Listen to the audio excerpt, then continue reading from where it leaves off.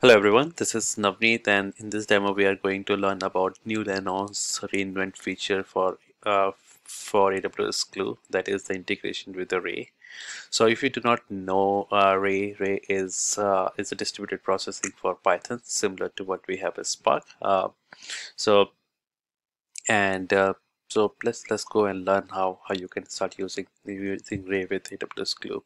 So if you go to the AWS Go Studio, you're able to see there are way for you to create a Ray job by selecting this option in here. However, I will be using the Jupyter Notebook just to kind of showcase what the code I'm looking to write.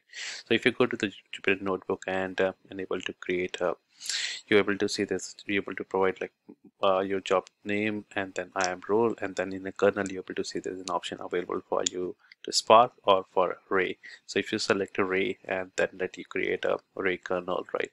So similarly I have already been done. So I have created this Jupyter Notebook with if you see here, I have created with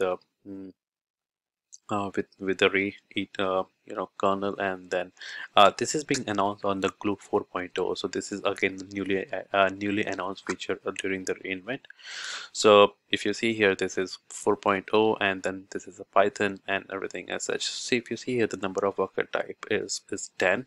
So it's more like you can have as many as worker type, similar to Spark. But if you can go back and see right how it is different from the Python, if you go and create the Python shell here, so it let you create the Python shell, but in a Python shell you do not have an option to provide the worker node. Okay, how many worker node you need? You only have an option to select either 1.16 dp or 1 dp, right? So whereas with Array you have an option to select how many worker node you can define, similar to what we have in Spark. Uh, so what I will be doing here in this notebook or in this demo is I will be here. I just set the recontext, and then I have defined how many worker node I have to use, and thereafter I will be running this. I will be running this cell, which kind of importing the array and then importing all other libraries, and which creating this session here. Once the session is being created, I will be running this script. So what I'm doing in this script is I will be reading this S3 zip file, and then I'm compressing this zip file, and then I will be using the array.data to read this CSV file, and then eventually I will be just putting a count. You must be wondering why I will be unzipping this CSV file, and then the whole idea is because this is when the zip file is split, means when it's compressed, it's not splittable in nature. So that's the reason I will be uncompressing this file. So once that compression is being done, I will able to use the distributed processing.